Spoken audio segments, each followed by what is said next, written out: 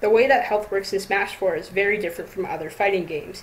Games like Street Fighter and Mortal Kombat have health bars to drain as you take damage. However, Smash has a percent bar that goes up and increases the knockback you take, eventually resulting in getting you to the point where you get launched off the stage and die. Because of this, you can't just poke at your opponent until they lose all of their health. Smash Bros. Requires you to land one golden hit to kill the opponent, which is a lot harder than it sounds. In the top levels of the game, almost every stock is taken as the result of a read.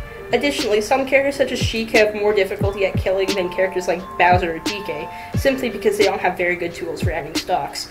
Unfortunately, Pac-Man is one of those characters in the same boat as Sheik. He has a plethora of janky kill styles, but has very few safe kill moves and confirms. Today I'm going to talk about how to close out stocks more efficiently with Pac-Man, as well as how concepts such as conditioning and reads play into this aspect of the game. Now realistically, Pac-Man only starts consistently killing at around 110%.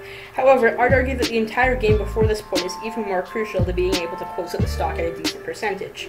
When you're racking up damage, make sure you pay attention to your opponent's habits and tendencies so that you can store this information and use it later. Watch if they resort to aggressive or defensive options when you approach, how they deal with hydrant, how they respond to fruit, what options they prefer when being pressured by forward airs, etc. Any information that you can gather about your opponent is helpful. This is called downloading and will help with making reads to close out stocks at higher percentages. Another important thing to keep in mind is conditioning, which is essentially throwing out subtle cues at your opponent to make them prefer an option and then punishing that option. I have a video with 15 of these that I'll link right now, but there's another Vine setup that will help me with my explanation here. In this clip, I place down a hydrant and then run off and go for a grab. From there, I do a down throw and then I'm able to true combo into an F smash. This works because when you place your hydrant, your opponent expects an offensive option and will likely shield. And if you think your opponent will choose a different option, like a spot dodge or a jump, you can condition them into shield by doing a runoff, nair, fair, or up air. Things like these can help you get early kills and put you in advantage for the next stock. These Japanese Vine setups exist pretty much purely for getting earlier kills than Pac would normally get, so it's important to try to have a few tricks up your sleeve for this reason. Of course, you shouldn't exclusively be going for these setups since a lot of them are very situational, but throwing one in once or twice wouldn't hurt. So what are Pac-Man's kill options? Well, his most reliable and the obvious ones are his fruit. At low percents, you can pretty much use any fruit that fits a given situation. However, once you get past about 90%, you have to start thinking about what fruits you need to get kills. Bell and Key will get you kills the earliest, however, once you get further into kill percent, you can start looking for other options such as cherry, apple, and melon. Key is essentially a weaker charge shot, however, you shouldn't be using them in the same way. This is because Key takes a while to charge and doesn't have the largest hitbox, which means throwing it out randomly isn't a very viable strategy.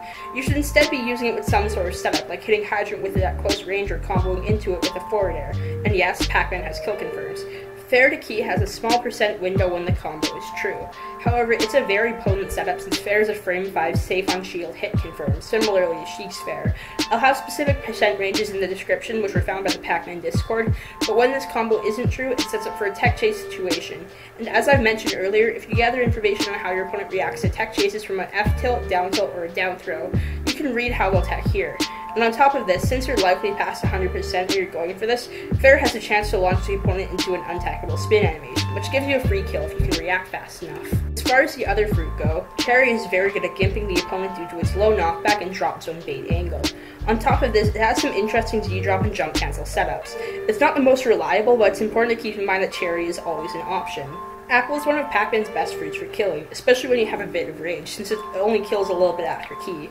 It also requires significantly less charge being generated on frame 54. Melon kills at about 140% or so, but it's helpful since it forces shields which can be punished by a grab or more specifically a back throw.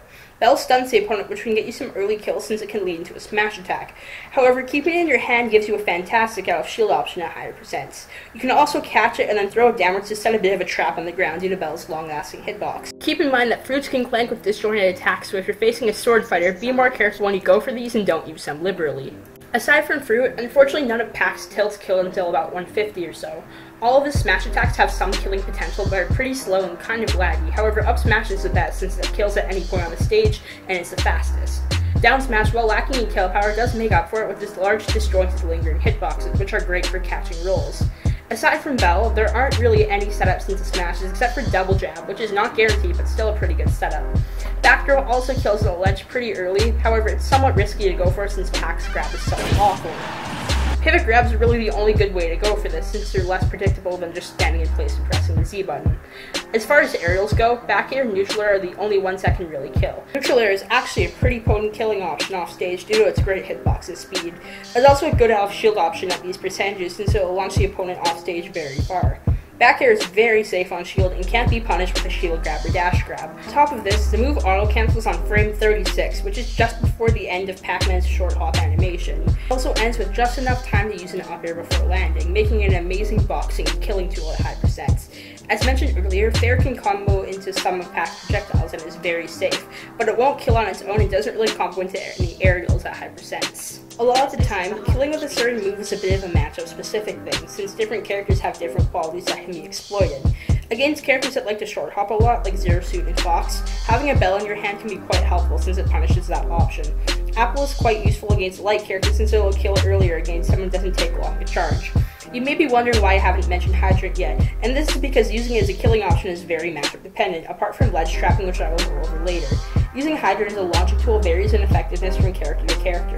Against characters who struggle to launch Hydrant like Sheik and Diddy, launching the Hydrant is a good idea since they won't be prioritizing hitting it. However, do not use it for kills against characters who can easily launch it like Mario and Ganondorf, or characters who you need to use it to block their projectiles like Robin and Lucas. You only ever want to go for setups when your opponent is far away from you, since it gives them significantly less of a chance to hit Hydrant when it has low HP and hit you in the process. Lastly, if you find that your opponent is not respecting Hydrant as a landing option, and you have a high kill power fruit like Apple or Key Charge, you can combo it out of a Hydrant drop for an early and flashy kill. Now let's talk about edge guarding and ledge trapping. Edge guarding wise, use fruit accordingly to what type of recovery your opponent has. If they drop zone a lot, go for apples and cherries, or drop Hydrant on them. If they have a horizontal recovery like Luigi or Fox, throw orange parallel to them to intercept it. This works especially well against Fox due to his fall speed, and you can potentially get kills if he's close enough to the blast zone. Nair and Bear are good for launching your opponent away too, and you'll generally launch your opponent out of recovery range if they have already used their jump. Ledge trapping wise, you want to put a slow lingering projectile like Melon, Bell, or Hydrant if you launch it with a jab around the ledge to bait a roll, which you can punish with a smash attack. I'll link a video with more ledge traps, but here are some of my favorite ones here.